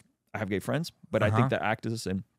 Do you think someone like that should in the public sphere be dismissed and categorized as a homophobe? Well, you dismissed that racist bar and you said you even acknowledge that people should be able to say what they want online about them. Yeah. So yeah, man. So if you say something people don't like, in the market of ideas, they have a right to say. They have a right to say it, but do you think that's right? Like, do you think people who hold to a traditional Christian sex ethic should be consistently dismissed as bigots and homophobes? What I'm telling you is that I know people are going to do it. I'm saying, do you think people should do that? Do I think they should? Yeah. It depends on the context, I guess, because I mean, there's a lot of context. People, there. your community watches this conversation. Yeah. Okay. I've repeatedly affirmed that gay people should have the right to exist. I repeatedly affirmed I don't think they should be put in jail or stoned. Yeah. Right. But I think that scripturally speaking, it is sinful. I don't think it's optimal to flourishing. I wouldn't affirm it. Right. Yeah. And your community watches this back and goes, Ruslan is a bigoted homophobe. Yeah. Is that right? I think people might call you homophobic, and I would say I understand, because those views lead to things that create homophobic ideology. Yeah, but I would not advocate for your dehumanization, you know, or people calling you a piece of garbage or something like that. I mean, that's we have a very clear stance there. Why do you think there's a need to? The right does this, right? Like everything that's like slightly progressive is like woke and Marxist, right? Sure. And the left is like anything that's slightly anti-sexual revolution, freedom is homophobic, white supremacy, patriarchy. Okay. Right? Like, why do you think there's a need to dismiss someone as a part of a phobia? Like, because if we're talking about, like, my wife has a phobia of animals, like a real phobia of animals, right? The other day, she was out here grabbing something from the car. The neighbor's dog was out here, and my wife jumped on top of the roof of her car because she has a real phobia of animals. Yeah. Right? So when you tell somebody they're homophobic, you have a phobia of homosexual people. I think it's utterly ridiculous. Okay. Like, a phobia of gay people would mean that I would run from them. Right. That I wouldn't want to do life with them. Sure. Yeah, right? Like, or transphobic, right? Why do you think there's these? Because if you call somebody homophobic, like, boom, that's it. You're labeled. You're a bigot. That's it. You're labeled. Like, it's intentionally meant, seemingly, to discount any meaningful dialogue and go straight for, like, I'm going to dismiss you as this, and now you're this forever. And because you believe the Bible. I think you're asking the wrong person, because I'm talking to you. Okay. Like, I talk to people who I don't agree with on this stuff all the time, right. And the work that we do is about having good faith dialogue. Dude, I've been to Christian nationalist events. I've met Charlie Kirk. You know, I talk to people who I think are incredibly problematic. I don't think you're nearly a Charlie Kirk level person, man. To be clear. But like, I'm just saying, like, I think that, and this is kind of maybe even the problem of like labeling like people like me progressive, because it's like, well, I'm not claiming to, nor have I ever claimed to speak on behalf of like the left. Sure. I think some of my views definitely lean more left, right? I think some of my views around queer inclusion definitely more progressive, but like, I am not someone who's like, everyone who doesn't agree with me is automatically, and I insert all these things. I try and make sure that I can only speak for myself. I can't, we all know comments on social media, they are what they are. Yeah. I can just say, for me, I try and be very intentional with what I call people. So when I call someone a Christian nationalist, for example, I have data to back up why I think that. Well, and a lot of them will. Does that make sense? Well, they'll embrace that title. Like, I don't think the Doug Wilsons and those guys would be like, I'm not a Christian nationalist. I think they would embrace those titles. Totally. Different definitions for sure. But so I'm just saying, like, I'm not sure if you're asking the right person for that question. Okay. Like, I don't know. The internet is its own thing. That's fair. Maybe because I have friends that are practicing gay, right? And then I have friends that are side B, which that's a whole nother like the side A's and the side B's do not get along, right? And so I think there's so many things, but I think people, if I may, because I feel like I have a good gauge, or at least I think I do, on the pulse of things. I think people are just tired of being like dismissed as fill in the blank phobia. You know what I mean? And I think it's like quick to go there instead of like engaging with the discussion. Well, I think part of why that could be difficult, and again, I'm going to fill in some of my own blanks here. And let's speak broadly, not just about you, because I think you even don't occupy the typical conservative evangelical space. But I think that for a lot of people like myself, as we start reading more about American history, church history, we just see patterns of consistent dehumanization towards people groups that evangelicalism calls the out group, whether it is integration issues in the 60s and 50s, or it's Jerry Falwell Sr. saying, gay people are responsible for 9/11, or it's people now in the limelight who are more popular saying, hey, we should vote for the people who are going to overturn a burger fell. So I think a lot of us go, well, if you can't realize that you're in a system that is dehumanizing an entire people group, that is homophobic, whether you realize it or not. Now, again, I want to be clear. I'm not saying that's necessarily even your position on those things. I'm talking about the folks that we critique, the folks that we look at the most. I go, yeah, you're part of a larger culture. I mean, even during the AIDS pandemic, we know now that like the Reagan administration did very little. I have Bridget Eileen Rivera. She's a side B queer Christian. Sorry, did you connect me with someone that was side B? I feel like it might have been Bridget. She wrote a book called Heavy Burdens, and she's someone who would say, say she's not like a militant, as far as I know, like, oh, if you're gay, you have to be celibate, but she herself is celibate. Yeah. And in her book, she documents, personal stories in her research of nurses who wouldn't treat gay people who had AIDS, right? Awful. Right. So I'm I'm just trying to bring up the point that, like, I think when you start looking at the bigger picture of what's happening and who in the loud cultural voice behind a lot of this, their abominations, they're demonic. This is right-wing media stuff. They're demonic. They should be put in prison. You're like, oh, okay. So when I see someone be like, hey guys, I'm not like that person, as you're sharing their tweet, I'm like, bro, like, do you not see like who you're platforming in this context? I think you have to be aware of that dynamic too. I think it's tough with the whole platforming thing, just because if I have Joel Webbin on, or if I have you on, it's not an endorsement of either one of your guys' views 100%, right? There's a lot of overlap that me and you are going to have agreement on in terms of some of the goofiness that comes out of some of the far right spaces, right? Yep. And then there's some things that me and Joel will agree on Jesus and post-millennialism, right? So I think like the tricky part with that, not to derail, is like, it's so hard. What is a endorsement and what is a platform, and versus like what is a good faith conversation, and let me understand what this person believes and how we differ. Yeah, I mean, because there will be people that say I'm platforming you and now I'm endorsing right. new evangelicals, and I'm, you know what I mean? Yeah, I think that is tricky in a lot of ways, and I think at least as an organization goes on our end, we have had a posture of, listen, we're going to advocate for these views. Like, I'm going to advocate for what we just talked about. I'm going to advocate for certain perspectives. Sure. And I'm also going to let people know, like, hey, when it comes to deconstruction, here's some of the people that have been left behind, right? I will do that and talk to anyone about that. Doesn't matter who they are. Usually within reason. And if there's someone I catch online who I disagree with, and I feel like they're a good faith person, I'll have them on the podcast. So I have questions. So one example of this, if you don't mind, is I interviewed an actual Christian nationalist who's part of a church actually local to this area. And I had him on the podcast, episode, I think, 16. And we talked very civilly, and I let him say his stuff. And I had a lot of questions for him. But like, is that a platform? Well, not really. It's more about like, hey, I'm not making this stuff up when I say people like this person really want these things in power, right? So I think that, like, depending on how you position the conversation, can be there. But as a content creator, I do think about that stuff sometimes as well. Okay, so before we move off of this, I am really curious on how theologically do you navigate the gay, God is okay with gay, not just being gay, but gay sex and gay relations. Oh, wow. So I don't want to go over all the verses. Sure, yeah, no. But I think the most interesting one is in Romans 1. And I think I know what the answer is, but I'm curious if you're going to go there or not. Romans 1, I mean, I'm sure you're familiar with it, right? This is the passage I got it in the New King James and in the NLT, right? So I've heard all the arguments about, that wasn't about, when it talks about gay stuff in the Bible, that was more so about pedophilia and not actual gay. Like pedastry, something like that. Yeah.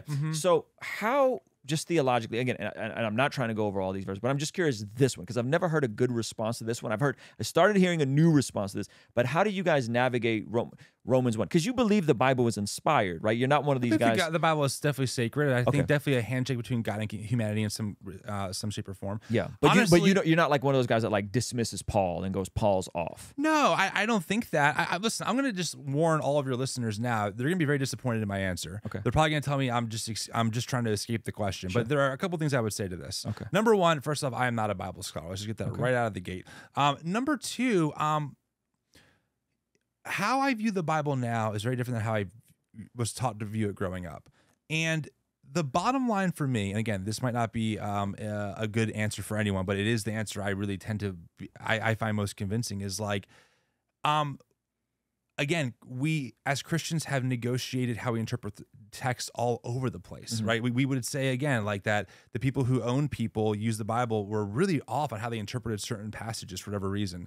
And so I say the same thing here, is like Paul says a lot of things that we don't take literally. We don't think that men who have long hair should be ashamed of themselves. We don't mandate that we greet each other with a holy kiss. Most of us would not think that Paul's take on, on that kind of stuff, for example, off the top of my head, you know, is like really applicable for today. Many people debate the women in leadership, right? You have some people who are like, look, the Bible's clear, the verses are right here. Others say, well, when you get into context, and there's different arguments you can get there. And so that's how I am, broadly speaking, with this topic. I'm like, listen, I get it, okay? I understand like what the passages say, but all of us at all times are always renegotiating how we look at the Bible and what it means for our current cultural moment. So I just don't really take, frankly, the Bible's sexual ethic as like gospel, because it is fractured, as I've described many times. And even Paul, he's like, hey, the ultimate goal, singleness, celibate.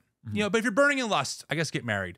And none of us really think that as like the highest ideal in our current evangelical culture. So that's honestly my take. Like I kind of even usurp all this stuff. I'm just like, I don't think that that like the sexual ethic we see in the Bible is consistent. And I think that there is some flexibility with how we interpret it based on our cultural moment. Do you think that there's an objective truth in terms of how God wants morality to function, though? All morality? Yeah. Not all morality, but just sexual morality? Sexual morality. If the standard is based on what the Bible says, I would say no. You say no.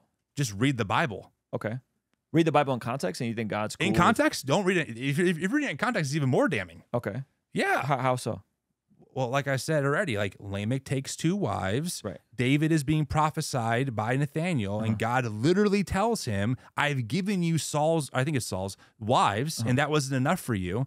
We can look at tons of examples, people chopping out people's foreskins, for crying out loud, you know, people, all this kind of stuff. So and by biblical, I mean, read the whole thing from beginning to end. You're going to get many different perspectives on what a sexual relationship is with someone. Some people who are biblical literalists and believe that Adam and Eve were the first 2 humans have to reconcile why, you know, inbreeding was okay then to populate. Right? I've heard all kinds of things. Oh, well, sin wasn't as effective back then. Okay, they're not good answers. I'm sorry. Right? So I'm just trying to make the point, like, if you're someone out there listening to this and you're like, Adam and Eve are the first 2 historical people on the face of the planet, and God ordained sex between a man and woman for life, you realize that the first 2 people had to break their own God-ordained sexual ethic to populate the earth. It doesn't make any sense. Wait, you're talking about Adam and Eve having other... If the line of thinking goes, Adam and Eve were the first 2 humans on the face of the planet that we all descended from, right? And God set up marriage for 1 man, 1 woman for life, right? The first generation...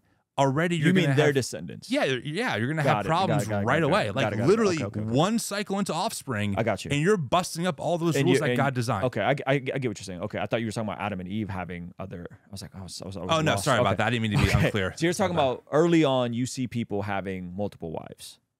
In Genesis 4, that was your multiple reference. wives. Was it Genesis 4 that you mentioned? Genesis 4 is Lamech. Yeah, it's all over the place. Yeah. Okay, so this is what I'm saying. So this it sounds like specifically with sexuality, you feel like there's no objective standard.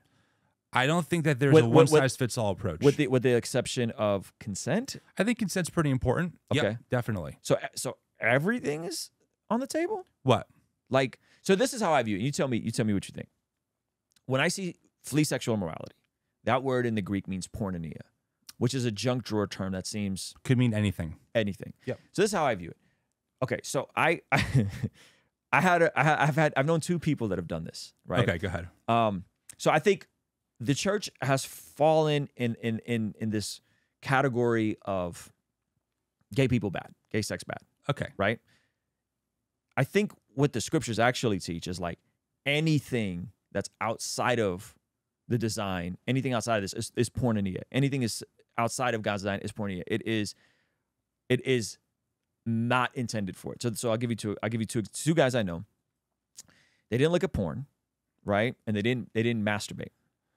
But what they would do to get their rocks off, okay, is they would lay on their carpet, and they would grind the carpet, right? Yeah, I have the image. Yes. Until they ejaculated on themselves. Wow, vivid. Right? And they thought that they were better off than dudes who masturbated. Yeah. Right? And so I think when that word sexual immorality, porneia, like I think it encompasses that too. I think it's all of it. I think it's the guy hooking up with his girlfriend. I think it's the couple that wants to be in a polyamorous relationship. I think it's the gay person who wants to sleep around. I think it's the gay person that wants to be in a marriage. I think everything is flee sexual morality. I think it's all of it. It's all of that. And the church has done a bad job in like having this hierarchy of like, yeah, that guy is not as bad as the guy looking at porn. The guy at porn is not as bad as the guy looking at sleeping with his girlfriend. The guy sleeping with his girlfriend is not as guy as bad as cheating on his wife. The guy cheating on his wife is not as guy bad, right? Like, and I think we've created these hierarchies, and obviously there's different consequences to all these things. But I think from God's standard is way higher than our standard. It's similar to Jesus saying, if you've looked at a woman with lust in your heart, you've committed adultery, right? That doesn't mean there's not grace for this stuff. Clearly there's grace. Clearly Jesus does an amazing work on the cross, and bodily rises from the grave. But you would just say, no, all that stuff is open. Like would you concede there's a time where cheating on a spouse is appropriate? No. Okay, so cheating's always wrong. Well, let me ask you a question really quick, so I'm on the same page. Sure. You know, I'm assuming that you would say that you get this from the Bible. Is that correct? Like the word porneia is from the Bible. I'm saying, does the Bible inform your sexual ethic? Absolutely. Okay. So the New Testament sexual. Fine. Sure. Okay. So, and this is not a trick question. I'm really trying to understand here, how you would answer this question, right? There really isn't an exception. There isn't a reason for divorce given under like domestic abuse.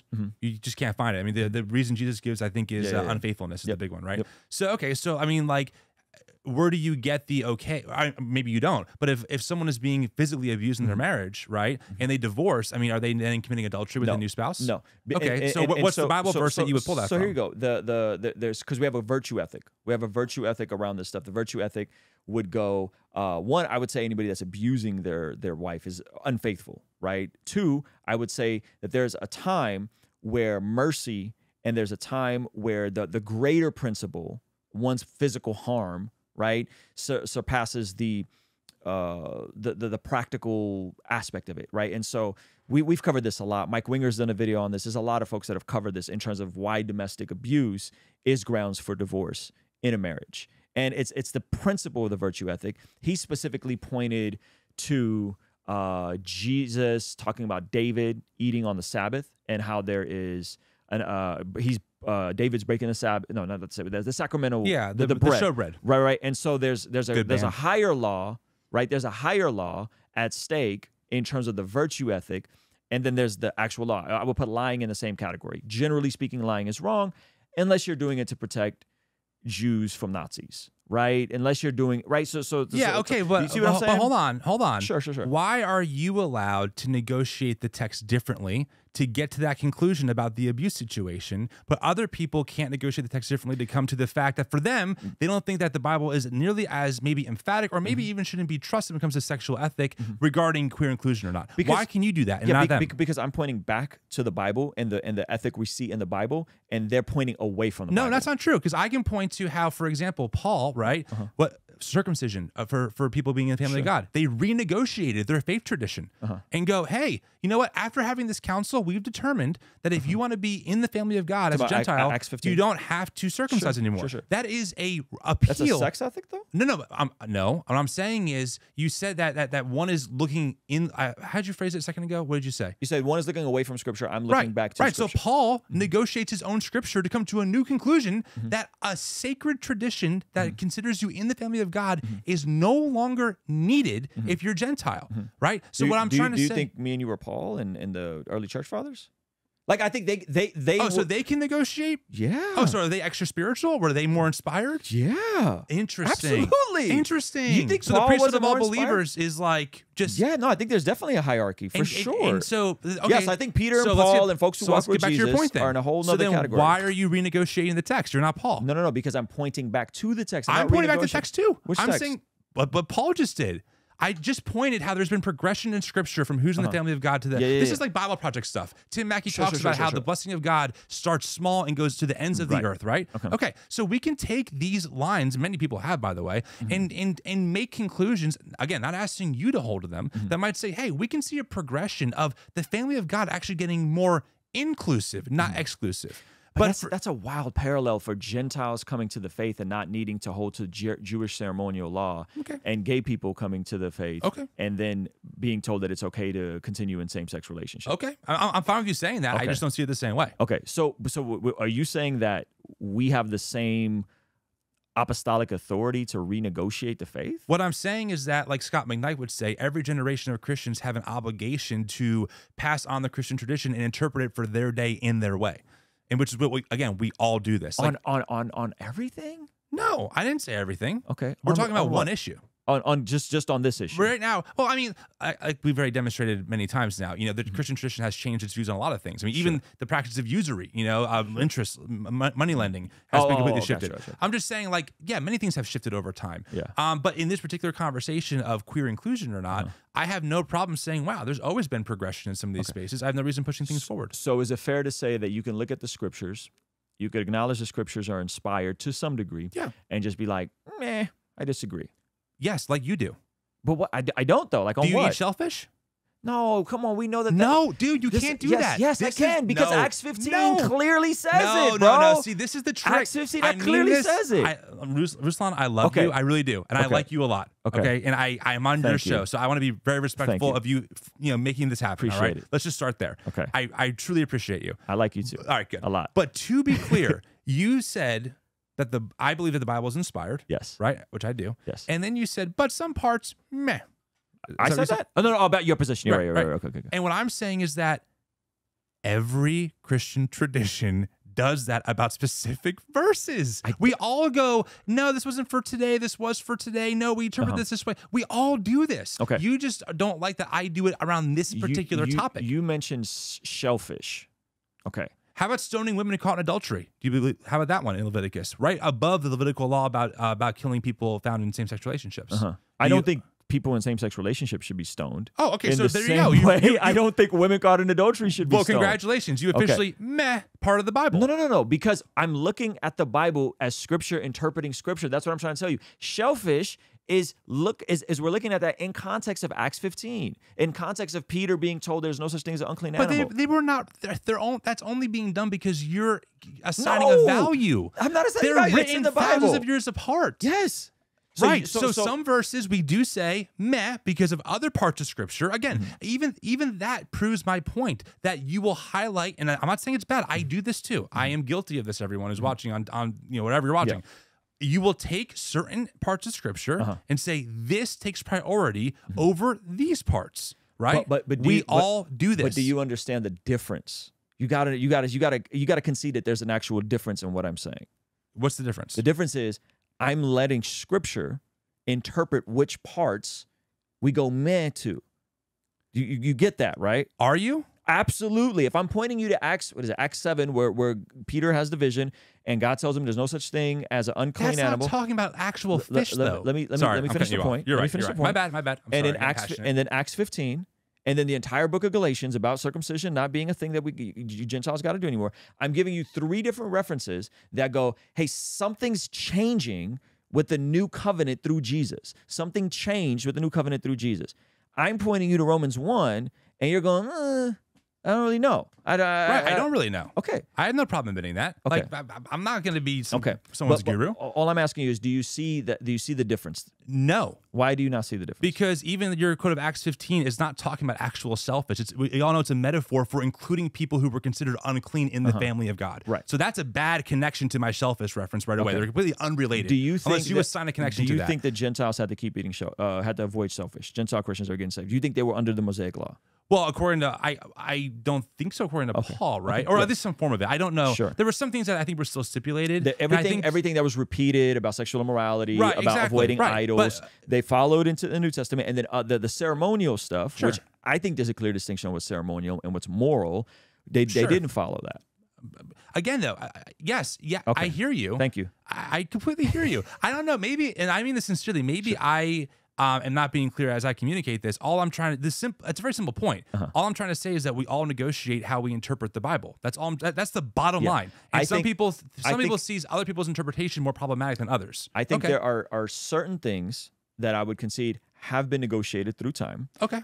And I think whether it's hair, whether it's the Catholic Church being okay with priests having wives, and then all of a sudden in the year 1000, all of a sudden priests can't have wives, right? Like there are obviously certain things that have changed, and culture has played a role into them. But I think on a macro scale, there are certain things that have remained steady and consistent. Okay. And I would say the morality of some of these things has remained steady and consistent. When we're talking about sex ethic, that would be my position. I understand. You would say your position is different. Yeah. I think I've and therefore that. it doesn't matter as much what Romans 1 says or whatever other verse. It doesn't matter as much to you. Well, I think understanding Romans 1, of course, is important to understand what Paul's trying to talk about. But yeah, it doesn't really inform like how I would look at like sexual ethics. Yeah. So then are we so it sounds like this. It sounds like I'm saying, Tim, I'm genuinely trying to make an effort to let the scriptures interpret the scriptures, to look at church history and to hold to these things. And it sounds like, and again, I don't want to straw man you, but it sounds like you're kind of gleaming from, well, where are we at collectively as a culture and as a society, and where we are as a collective, as a culture society allows us to kind of ebb and flow in how we view scripture. Is that fair? I think that to a degree that is fair, and I'm saying all Christians have done that. That's nothing new. And your caveat will be, well, listen, Ruslan, you're missing that all Christians have done this. And I would say we have done this to certain extents, but not on major things. And of course, I would say I think that there have been some major things and we disagree here. But yes, I think that you and I would exactly right. Yeah, I'm just saying this is welcome to being a Christian. We've all done this. We all stand on this. It's just it's part of the life. Okay. Well, no, that's helpful because I think we have clarity on this. I think that's a helpful clarity where, and I guess then that would go back to like how important do we view the scriptures? How inspired are they? Is the message inerrant and it's been preserved? Is it not inerrant? How does someone get saved? What about other faiths? All those different things. Totally, right? Yeah. In this podcast, we talked about every single hot topic issue going on in culture today. And as you can imagine, we said a lot of things that would get us ethered in the YouTube algorithm and probably violated a couple of community guidelines. So if you're the type of person that wants to see the full uncensored 4.5 hour long version of this conversation, sign up on Patreon for as little as $5 a month to get access to all of our podcasts. That there's a growing number, I believe there's a group of over 5,000 folks in the UK that want to detransition, and that there's lawsuits sprouting up all over. Try and go to the data, and we have a lot of data that people who do transition do not regret it. That's at 70% of Americans, though they don't want to overturn Roe v. Wade, yet 70% of Americans are in favor of a 12-week ban. I believe that decision should be made by the person who's pregnant, with their care team, with their family, because I can't tell you why every single person got an abortion. I don't know why. You pointed to the origins of the pro-life movement. How do you feel about the origins of the pro-choice movement? Religion to them, they already had trauma in their childhood. Religion becomes a vice of sorts, and they go super radical, and then they just swap that out, and then they're doing other things that are selfish. I came out to my pastor, said I was struggling with my sexuality.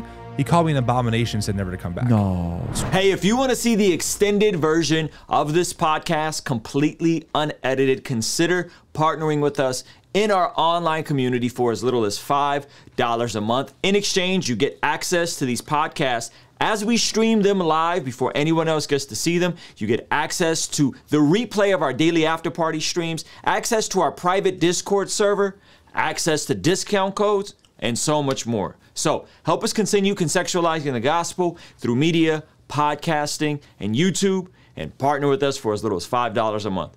Also, be sure to follow us on the Spotify podcast app, on Facebook, and on Instagram. We're constantly posting content there that I think you'll find extremely valuable. All right? I'll see you over there. Peace.